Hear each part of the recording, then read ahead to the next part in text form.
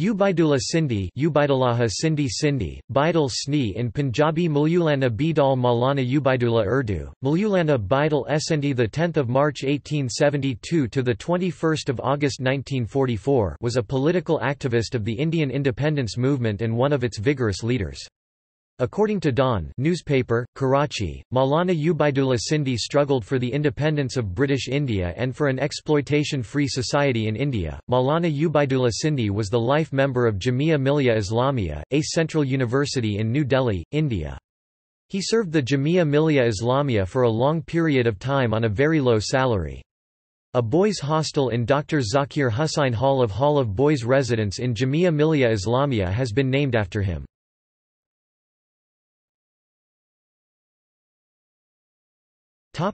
Early life. Ubaidullah was born in a Uppal Khatri family in the district of Sialkot, Punjab, British India. His father died 4 months before Ubaidullah was born, and the child was raised for 2 years by his paternal grandfather. Following the paternal grandfather's death, he was taken by his mother to the care of her father, at his maternal grandfather's house. Later Ubaidullah was entrusted to the care of his uncle at Jampur Tehsil, Punjab, British India, when his maternal grandfather died. Ubaidullah converted to Islam at age 15 and later enrolled in the Darul Uloom Deoband, where he was, at various times, associated with other noted Islamic scholars of the time, including Maulana Rashid Gangohi and Maulana Mahmud al-Hassan. Maulana Sindhi returned to the Darul Uloom Deoband in 1909, and gradually involved himself in the pan-Islamic movement. During World War I, he was among the leaders of the Deoband school, who, led by Maulana Mahmud al-Hassan, left India to seek support among other nations of the world for a pan-Islamic revolution in India in what came to be known as the Silk Letter Conspiracy. Ubaidullah had reached Kabul during the war to rally the Afghan Emir Habibullah Khan, and after a brief period there, he offered his support to Raja Mahendra Pratap's plans for revolution in British India with German support. He joined the Provisional Government of India formed in Kabul in December 1915, and remained in Afghanistan until the end of World War I, and then left for Russia. He subsequently spent 2 years in Turkey and, passing through many countries, eventually reached Hijaz, Saudi Arabia, where he spent about 14 years learning and pondering over the philosophy of Islam, especially in the light of Shah Waliullah Dehlawi's works. In his early career he was a pan-Islamic thinker. However, after his studies of Shah Waliullah's works, Ubaidullah Sindhi emerged as non-pan-Islamic scholar. He was one of the most active and prominent members of the faction of Indian freedom movement led by Muslim clergy chiefly from the Islamic school of Deoband. Ubaidullah Sindhi was a great freedom fighter of India.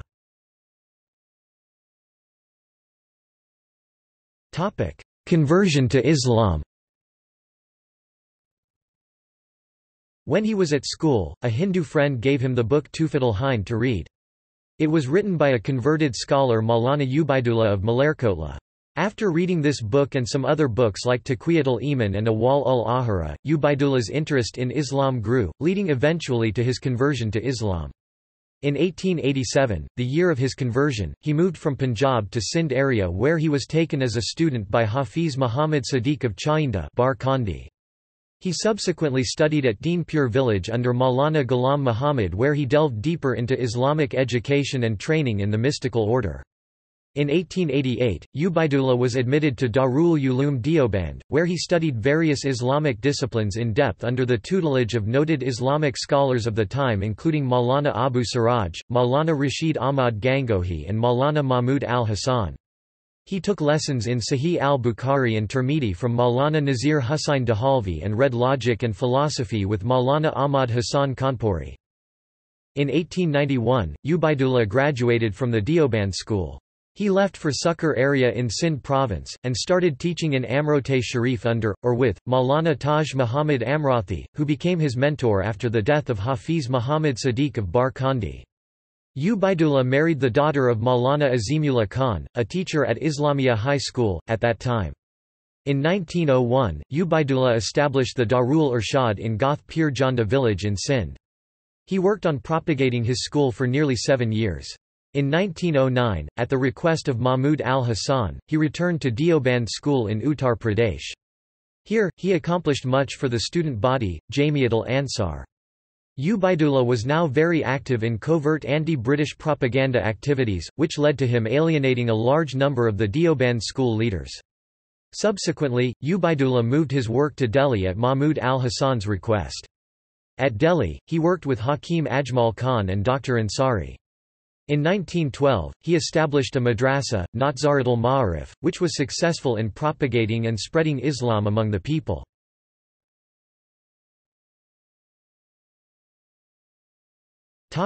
Attempt to involve Afghanistan's ruler. With the onset of World War I in 1914, efforts were made by the Darul Uloom Deoband to forward the cause of Pan-Islam in British India with the help of the other sympathetic nations of the world. Led by Mahmud al-Hasan, plans were sketched out for an insurrection beginning in the tribal belt of northwest frontier province of British India. Mahmud al-Hasan left India to seek the help of Ghalib Pasha, the Turkish governor of Hijaz, while at Hasan's directions, Ubaidullah proceeded to Kabul to seek Emir Habibullah's support there. Initial plans were to raise an Islamic army headquartered at Medina, with an Indian contingent at Kabul. Maulana Hasan was to be the general-in-chief of this army. Some of Ubaidullah's students went to Kabul to explore things before Ubaidullah arrived there. While at Kabul, Ubaidullah came to the conclusion that focusing on the Indian freedom movement would best serve the pan-Islamic cause. Ubaidullah had proposed to the Afghan emir that he declare war against British India. Maulana Abul Kalam Azad is known to have been involved in the movement prior to his arrest in 1916. Maulana Ubaidullah Sindhi and Mahmud al-Hasan, principal of the Darul Uloom Deoband, had proceeded to Kabul in October 1915 with plans to initiate a Muslim insurrection in the tribal belt of British India. For this purpose, Ubaidullah was to propose that the Emir of Afghanistan declares war against Britain while Mahmud al-Hasan sought German and Turkish help. Hasan proceeded to Hijaz.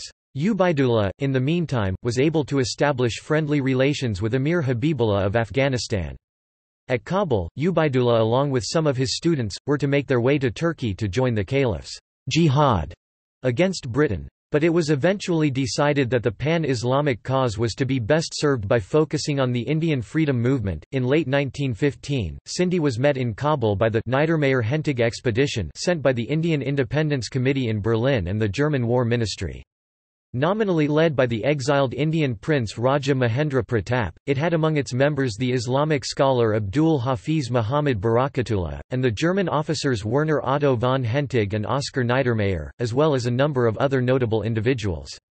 The expedition tried to rally Emir Habibullah's support, and through him, begin a campaign into British India. It was hoped that it would initiate a rebellion in British India.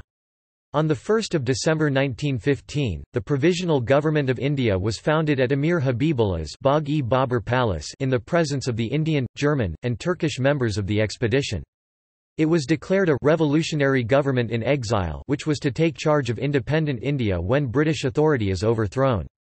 Mahendra Pratap was proclaimed its president, Barkatullah the prime minister, Ubaidullah Sindhi the minister for India, another Deobandi leader Moulavi Bashir its war minister, and Champakaran Pillai was to be the foreign minister.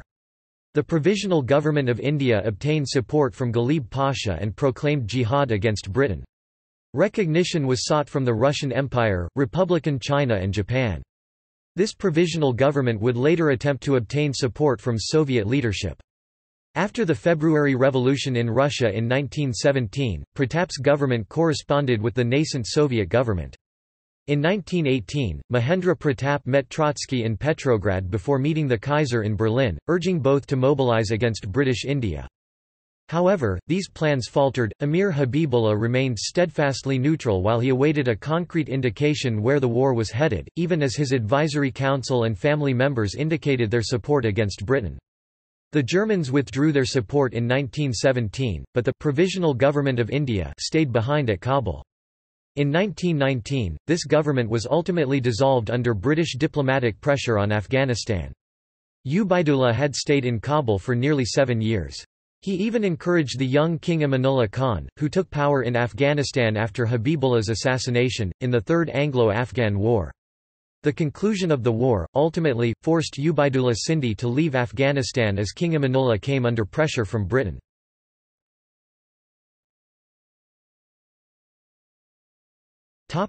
Later works.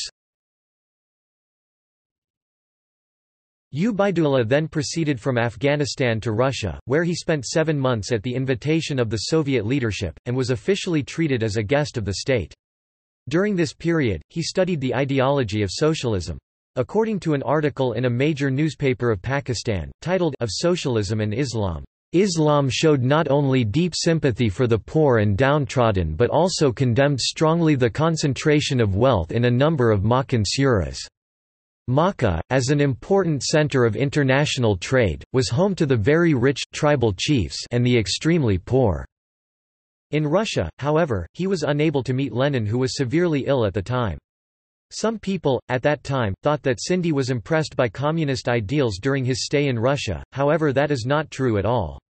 In 1923, Ubaidullah left Russia for Turkey, where he initiated the third phase of the Shah Waliullah movement in 1924. He issued the Charter for the Independence of India from Istanbul. Ubaidullah then left for Mecca, Arabia in 1927 and remained there until 1929. During this period, he brought the message of the rights of Muslims and other important religious issues to the people of Arabia. During his stay in Russia, he was not impressed by the communist ideas but rather, after the Soviet Revolution, he presented his belief to the Soviet government that communism is not a natural law system but rather is a reaction to oppression. The natural law is offered by Islam. He attempted to convince them in a very systematic and logical manner. But he could not give an answer at that time, when he was asked to provide an example of a state which was being run according to the laws of Islam.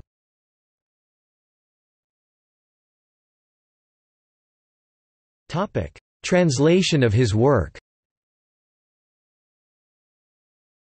Pakistani columnist Farman Nawaz translated his Urdu articles, namely, Islam teaches lesson of harmony to human beings, the basic moral standards of humanity, theory of civilization, survival of the fittest and Islam, into English.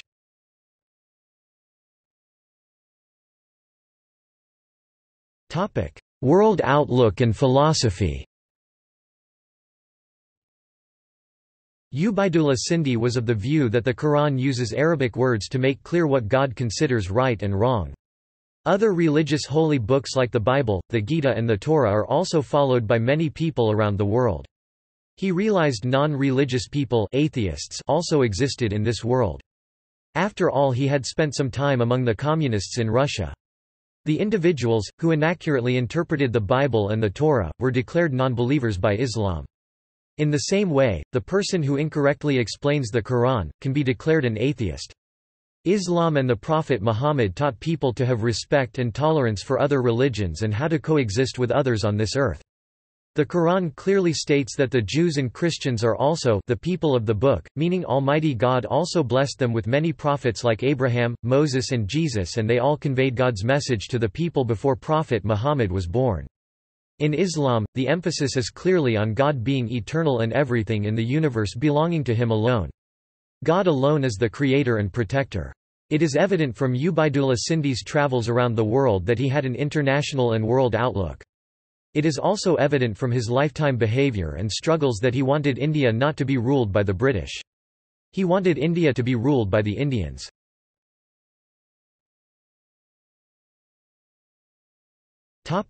Death.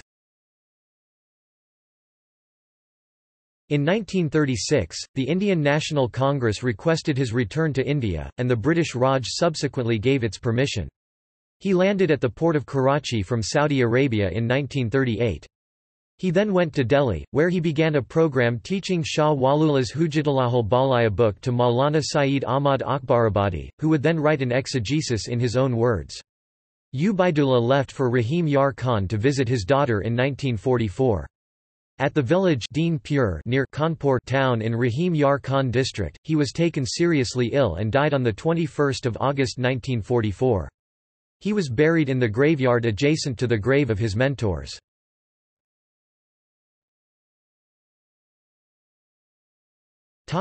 Books.